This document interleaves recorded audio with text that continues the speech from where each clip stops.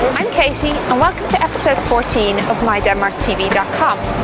Myself and Joanne are going to look at a few different things today, such as where can you get Danish newspapers? Take a look at the freedom of Danish universities. We're going to revisit Danish design and check out what's to see and do in northern Denmark. But first... Did you know the United Nations Climate Change Conference is going to be held here in Denmark from the 7th to the 18th of December? The main goal of the conference is to achieve a global agreement concerning greenhouse gas emissions. There are a lot of initiatives and events happening all over here in Denmark. Check out www.cop15.dk if you want to know some more. Denmark has a wide range of newspapers offering national and international news, such as Jyllands-Posten, Politiken, Berlingske Tidende and Børsen. It also entered the free sheet market a number of years back, and you can pick up a selection of newspapers at your local metro or S-train station. Now, if you're looking for news in English, you can check out the website of the aforementioned Jyllands-Posten, Politiken and the financial daily Børsen, which offers some of their news for an English language audience. There's also the weekly newspaper, the Copenhagen Post, and national broadcaster DR just began offering a wide range of news services in languages from English to Bosnian, so there's plenty to choose from. The local city council here in Copenhagen is also planning on offering a podcast service of English news on website radio in the near future, so there's plenty to choose from. We've touched on Danish design in past episodes, from their furniture to, as you can see, another design exhibit gracing the streets of Copenhagen. But the question is design just decorative, or is it really part of their culture? Well, a quick visit to any Danish apartment, and I think you'll agree, it's very much a part of their lifestyle. I like to joke with some of my friends that their apartments look like they came straight out of a catalogue magazine because they look so well put together. Now, Danes love their designer goods, whether it's furniture, but also electronics, such as home brand Bang & Olufsen, which is known for high-end electronics, TVs and stereos, and you usually find one or more of those in a Dane's apartment. A typical Danish apartment, in addition to all their matching furniture of course, might feature a lot of stylishly placed candles, their designer goods, and perhaps a delicate orchid on the windowsill.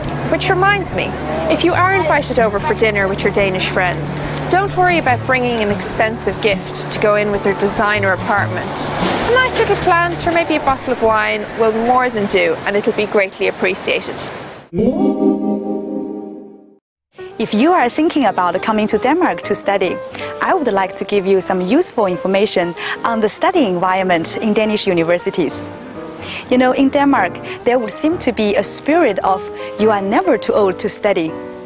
This is because Danish education system actually allows students to take breaks whenever they want. During the breaks, they can find a job or travel to see the world.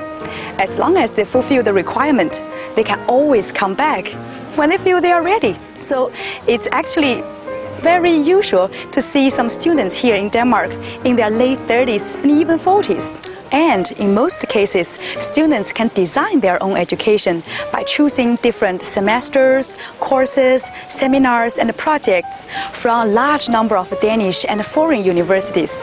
It's very flexible. You know, another interesting thing is that the relationship between the professors and students is very relaxed and informal here. There is no need to call you professor by their last name, or sir, or mister. You can just use their first name directly. For example, Martin, Jens, something like that. Sometimes you can even find yourself having a beer with your professor in a Friday bar. Most visitors to Denmark may have only heard of Copenhagen and the Little Mermaid, so we want to show you some of the other things that Denmark has to offer.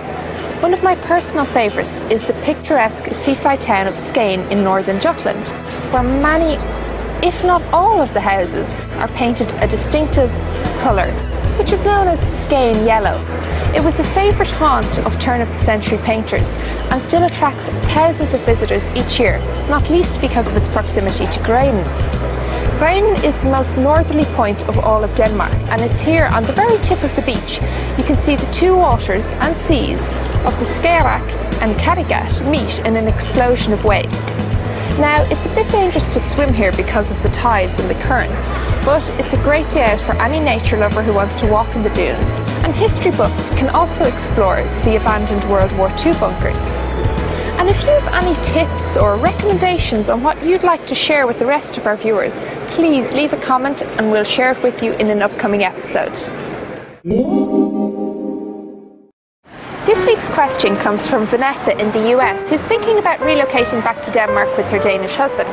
Now, she has some office experience but not a lot of knowledge of Danish, and she's wondering what kind of American companies operate here. Well, Vanesa, the first thing, as is the same anywhere with the recession, there's not a huge demand for new employees. But don't let that put you off.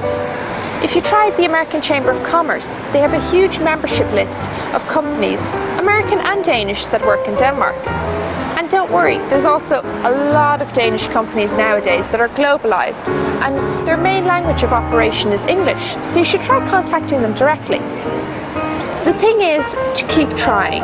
And don't be put off by rejection. I remember when I first came here, I must have gone through 150 applications and a dozen interviews before I finally got my first job. So the trick is to persevere. That's it for this week, but join us again next week when we'll look at the recycling culture in Denmark and of course answer your all-important questions. Please feel free to get in touch with us through our website, mydenmarktv.com. We love to hear from you. You can check out our website, catch the latest episode, or even share your favourite episode with your friends. And don't forget to subscribe to the show. Until next time, bye-bye.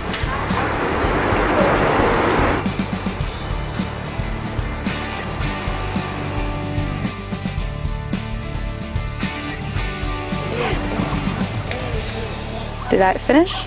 Greatly appreciated, and I'm losing my words today.